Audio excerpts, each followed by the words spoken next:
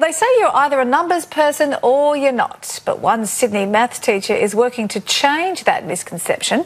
Eddie Wu is on a mission to make mathematics understandable and accessible to everyone, even enjoyable, believe it or not. His unique and dynamic approach to teaching has not only made him a worldwide YouTube sensation, but has led to Eddie being named as New South Wales' local hero in the Australian of the Year Awards, and he's delivering the Australia Day address next week. I spoke with Eddie earlier. So mathematics, funnily enough, wasn't your strongest subject when you were a student. It certainly didn't come naturally to you. So how did you wind up becoming a maths teacher? Was that a conscious choice? It was definitely a deliberate decision for me because I set out to become a high school teacher because I wanted to make a difference in the lives of young people. And that personal journey, particularly from when you enter high school to when you leave and you're a fully formed adult making decisions for yourself and choosing your own trajectory in life, that's what I was excited about. And I wanted to do any subject that would make me useful to children in schools. And the need was in mathematics, and it still is. So that's what made me lead to choose that subject to teach. You were happily rolling along, just being a humble maths teacher, and the only people that saw your lessons were the students in your classes at James Bruce Agricultural High School, I believe. But then you started putting your maths lessons on YouTube, which then became called WooTube, appropriately enough. That was originally for the benefit of one student. Tell us how that unfolded. I met a student who I was teaching in Year 10, and he was diagnosed with pancreatic cancer, which is obviously incredibly violent and aggressive for anyone, let alone a 16-year-old boy. And we knew he would be away from school for weeks at a time, and that's no way to learn anything, but especially mathematics. I mean, many people say to me, I was okay with mathematics until they started putting letters in the mix, or until calculus, and from then on, they just never got back on the horse. And I knew if this student's experience of mathematics this year was a substandard negative learning point for him, he just would never recover. And so I thought, you know what, I can do better than sending you home with a textbook and saying, good luck, we'll see you in a month.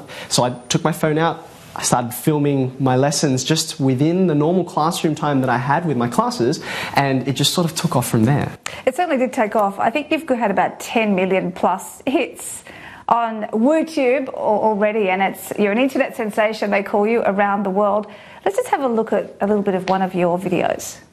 And then take this guy and turn him around so that he fits on like this, because remember, the length is X, right? Oh, you see it, right? And then you're like, like this shape, if only I could do something meaningful with this, what do I need to add on in order to make this thing? And the answer is that this is what it is, and that's why.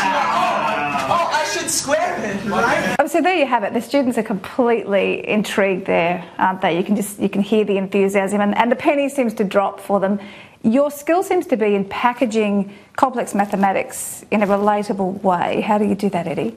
Well, for me, because as we mentioned before, mathematics was something I struggled with as a student, I really need to understand something in a simple way with metaphors and analogies that will help me wrap my head around what exactly is going on here and why is it important. And so as a consequence, that's the way I explain things, and I think students really enjoy, when they're struggling with something, someone who can identify with them and empathize through that hard to understand process until the light finally comes on.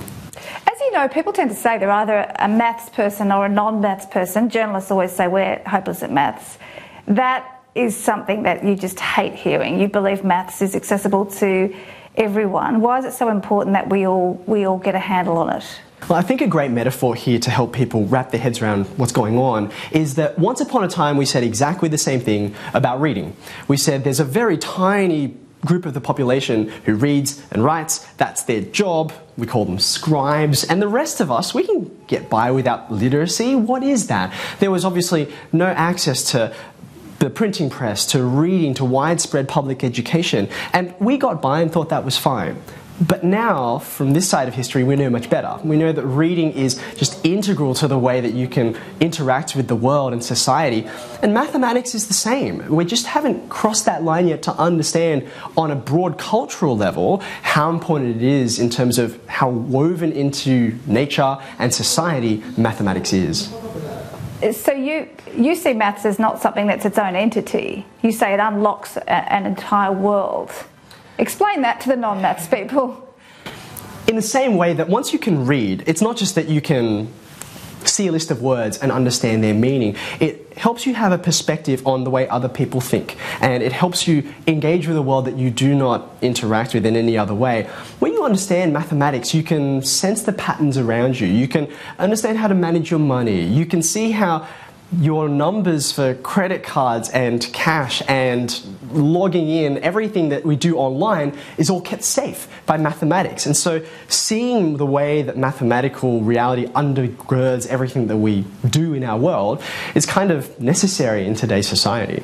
Obviously, the other great appeal about you as a teacher, Eddie, is that you see yourself as so much more than a maths teacher, that you very much take on the personal growth, the responsibility for that personal growth of your students. It's a very crucial time in their lives, isn't it, high school? Do you think that is the responsibility of the education system to do that?